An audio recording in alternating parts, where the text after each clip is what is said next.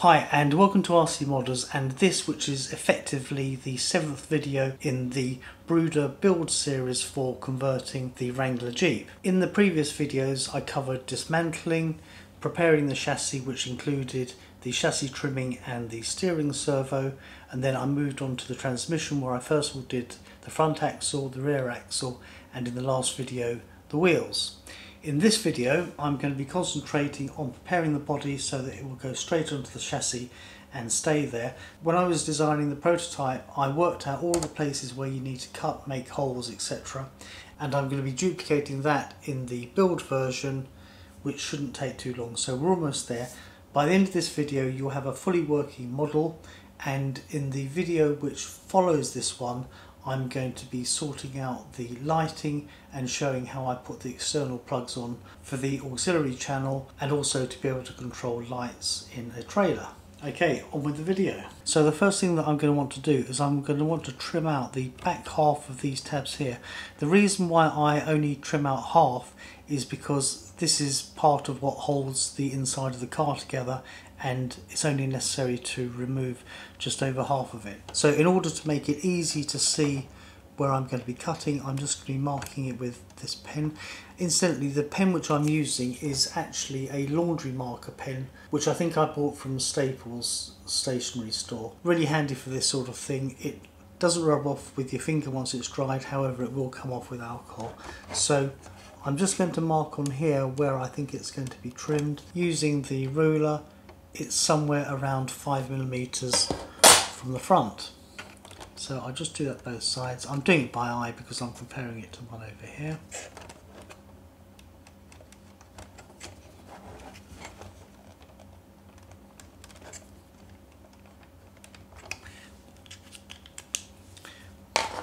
So I'll just do that quickly.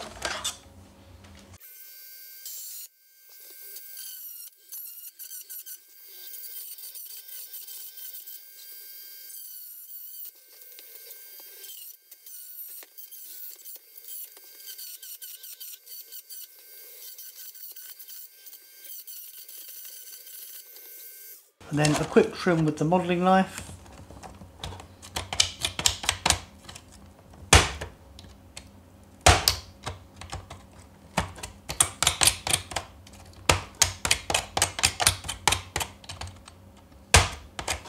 Just to clean up the ragged edges a little bit.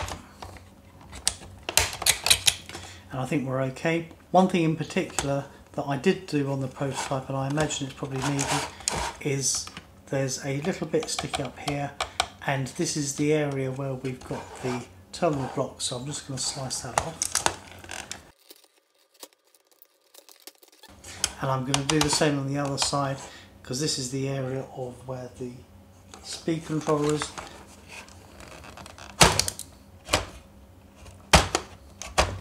Just slicing across the top, and I think we should be good. The next thing which I'm going to do is I'm going to remove this piece here, the piece that was used for the steering, because it isn't needed anymore, and I will just get it out and then I'll explain how I got it out.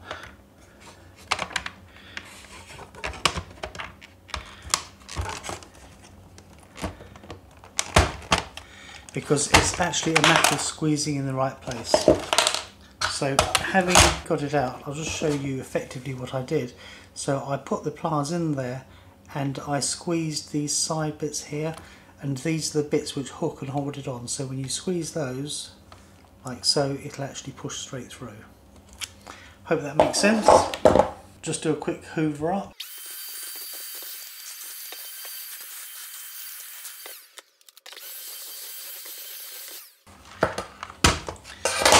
That's better. Okay, so we're getting closer to something that will actually fit over the top of the body.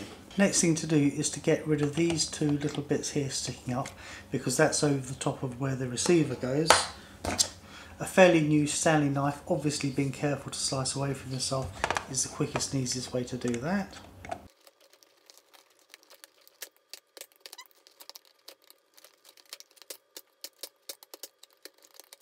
That's both of those done, and then I simply removed this area here by a combination of using the pliers to snip vertically then I was able to snap out the pieces and then chop off the remaining parts with the pliers, and then I just cleaned up the rest of it using the Dremel. Unfortunately, I managed to switch the camera off while I was doing that, so you can't see that on film. I don't normally do that, but there we go. The next thing which I did was I made an 8mm hole in the front here, and if I just turn it upside down, the centre of that hole is about 8mm from the front and about 2.5 centimetres away from the side. In order to make the hole, I first of all used the pin vise to make a small hole in the middle, and then I used the body reamer just to ream it out to 8mm. The thing is to make sure the hole is big enough to accept the plug that goes into the battery. Okay, I think it's time now to test the body on the chassis.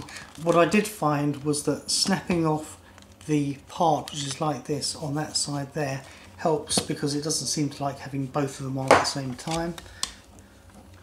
And that isn't a problem because the body is actually held down by these little clips here.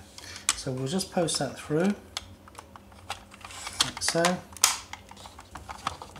Rest the body roughly on the chassis like that, and then we push the front down and that clips in nicely, and then holding it underneath we have the body firmly on.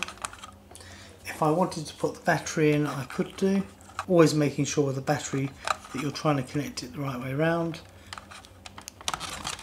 That will go in like that, and then that should all tuck away nicely in there, like so, and the bonnet should lock down all the way around. It's all seating properly, so that's good, and we're nearly done. However, what you will notice is that the back can move up and down easily, and that's the next thing that we're going to rectify. So taking my 2.5mm bit, I'm going to be making a hole about 3mm down from the centre of this piece sticking out here. So I'll just do that, and at the same time I'm going to be holding the body down to make sure that it gets held in the place that I want. So I'll just drill the first one, and we keep going all the way through, including the little red tab, which is what we're going to be wanting to hold down, and keep going until you get to the other side of the black bit, i.e. that black bit there. And I'm even going slightly into the frame, but conscious that we've got the receiver etc. in there. That's it. And then taking a couple of my screws, which are M2 and are actually about 14mm long, I'm going to enlarge this hole here big enough for the heads of this to go through, which I'll do very carefully because I don't want it ripping this hole. If it did, it wouldn't really matter, but here it goes.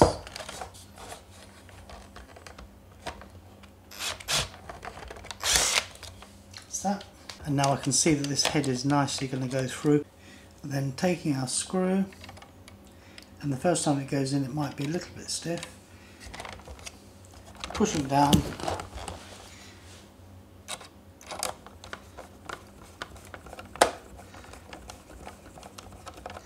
we can get that screwed up, and then we do the same on the other side, and that's going to give us a very secure mounting for the body and only a couple of screws to get it off. If you don't do this, the chances are that you'll pick the car up by its body and then the chassis will fall off.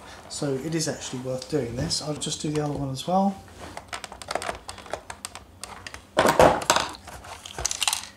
And there we have a firmly mounted body shell, the battery all nice and enclosed, and potentially this might be as far as you want to go. In the next and final part, we're going to be adding lights and adding some sockets here so that you can power perhaps the ramps on the trailer and or the lights on it too. I know that this has been quite a short video, but it's quite important to get this part right if you're going to want a satisfactory model. I hope you've enjoyed watching this. Until the next time, thank you very much for watching.